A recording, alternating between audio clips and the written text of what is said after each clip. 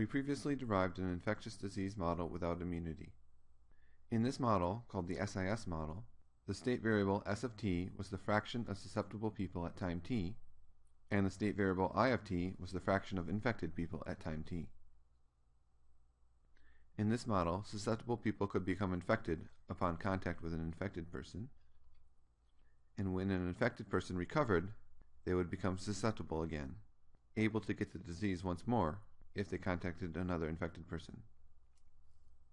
Since in this model individuals were either susceptible or infected, the fractions of susceptible and infected people had to add up to 1, and so we could rewrite S as 1 minus I, and not separately keep track of the number of susceptible individuals. We could then write down our model using a single differential equation. di dt equals alpha times I times 1 minus I minus mu times I, where the first term represented how the number of infected individuals would increase when a susceptible individual would become infected, and the second term would represent how the number of infected individuals would decrease when an infected individual would recover and become susceptible again. In some diseases, however, after individuals recover from infection, they become immune to the disease. Susceptible individuals become infected as before, but when they recover, they don't go back to the susceptible pool. Instead, they go to another pool. Let's call this the R pool, for recovered or removed. Removed individuals can't go back to becoming infected. This is a disease like chickenpox, where once you recover, you're immune, or a disease like Ebola, where infected people usually die. Either way, once individuals are done being infected, they are removed from the model because they don't influence either the number of susceptibles or the number of infecteds. This model is called the SIR model, which is a modification of the SIS model incorporating immunity. Does adding immunity to the model make the analysis of the model harder or easier? Well, now we have another state variable, R of t. We need to know the fraction of people who are removed at time t, where removed could be recovered or dead, depending on the disease we're modeling. In the SIS model, we could write everything in terms of I of t, the fraction of infected people. But in the SIR model, knowing the fraction I of infected people doesn't alone allow us to determine the fraction S of susceptible people. We can no longer write S equals 1 minus I.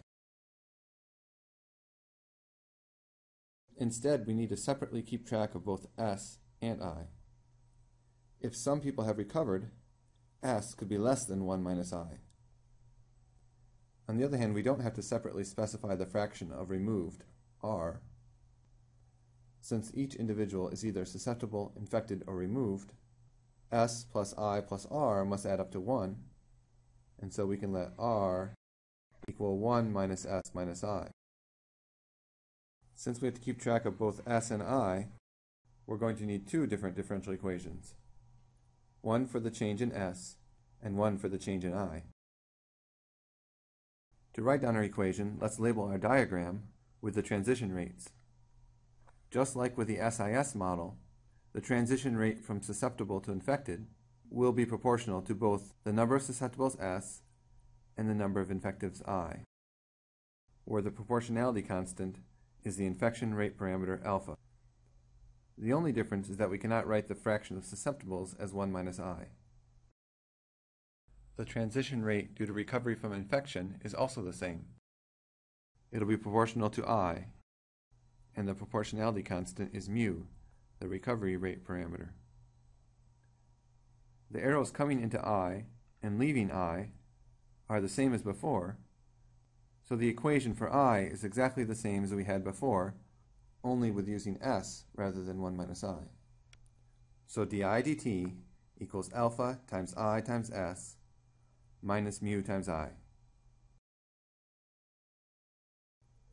For the equation for S, we just need to include the fact that S will decrease, or the change will be negative, when susceptible individuals become infected, which is at the rate alpha times I times S.